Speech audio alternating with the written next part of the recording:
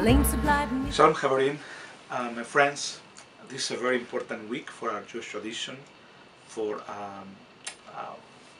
and for myself as well.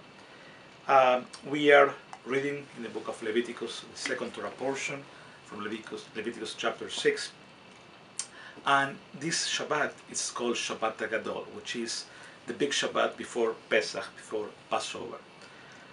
In this Torah portion we are learning about the offering, the korbanot, which are the sacrifices that our ancestors were supposed to bring, to the Mishkan, to the tabernacle. And those were the mincha, the meal offering, where the hatat, which was the sin offering, was the asham, the guilt offering, and the shevach shlamim, which are the sacrifice of well-being or peace. Those were some of those offerings that they were bringing to God, because that was the way to be close to God. Korban comes from the root leitkarev, which means to be closer, and that was the way that our ancestors did to be close to God. But in today's life, the way that we are doing that procedure is by praying our prayers and our rituals, our deeds. In this Shabbat, Shabbat Gadol, this is the Shabbat that there were two moments where the rabbi spoke to the congregation. One was the Shabbat Gadol in preparation for the congregation, for the Seder, for the Pesach, for Passover, for the moment of coming together to celebrate the freedom. And the second one was in Shabbat Shuvah in preparation for the Yom Kippur, the Day of Atonement. As I said, this is very important for our congregation, for our Jewish tradition. But why is it important for me?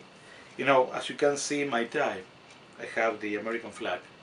After 13 years, this weekend, in our place, in our congregation, I will be taking the oath to become an American. I'm going through all the stages, going from a visitor visa to the student visa, to a religious visa, to a permit worker, and finally a green card. I'm going to be taking the next step, the next stage, which is to be an American citizen.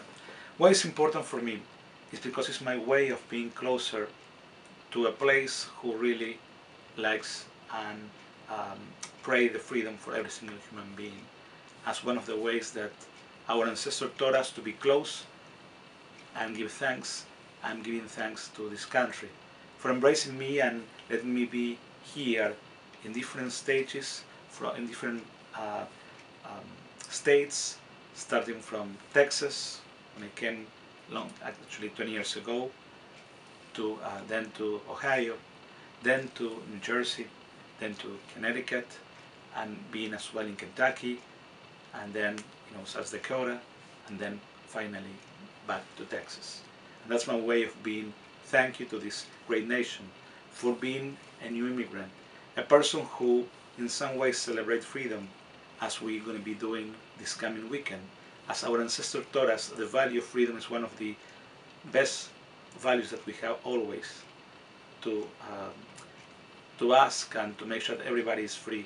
This is what we'll be celebrating in the next week. And I start this Shabbat Gadol for me and for our congregation to prepare ourselves to those big moments. Hopefully all of us will learn how to thank in our ways, and always to learn the value of freedom. Kenny Redson. Shalom.